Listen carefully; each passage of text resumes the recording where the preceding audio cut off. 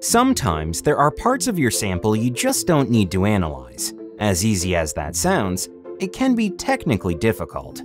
To overcome this challenge, Frontier Lab developed a simple technique that utilizes the pressure difference between the purge gas and the carrier gas. Unlike traditional flow switching systems, the Frontier flow paths have no dead volume or cold spots, and no leaks or carryover contamination. Let's use our commercial eyeliner example again. The EGA thermogram of the eyeliner showed a total of 5 zones. 3 zones, A, B, and C, are the volatiles in the sample, and 2 zones, D and E, originate from the polymeric materials in the sample.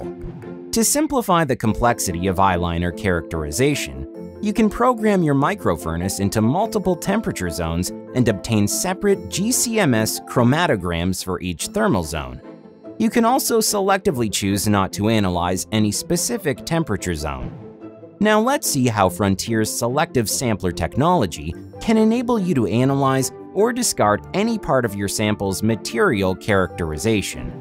If you are not interested in analyzing Zone A, for instance, you can easily discard this zone.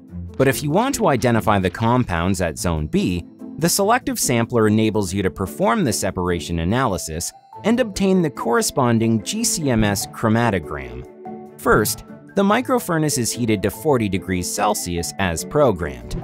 This temperature was obtained from our EGA thermogram Zone A. Then, the sample cup drops into the microfurnace.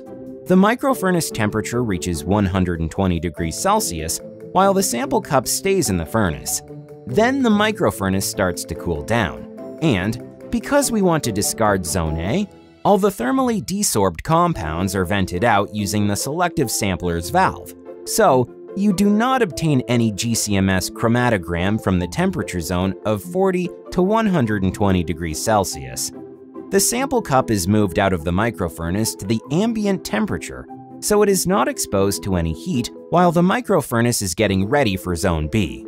The movement of the sample cup out of the microfurnace in between temperature zones eliminates any chance for degradation and thermosetting of the sample.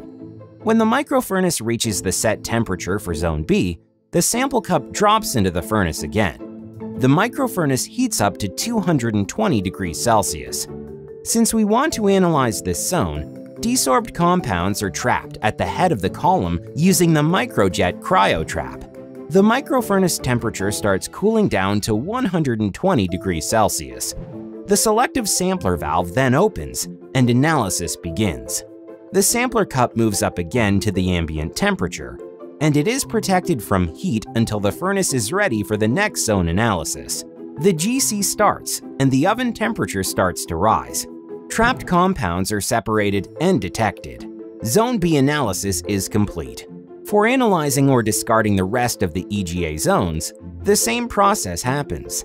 To learn more about the selective sampler and its applicability to your analytical protocols, simply connect with us.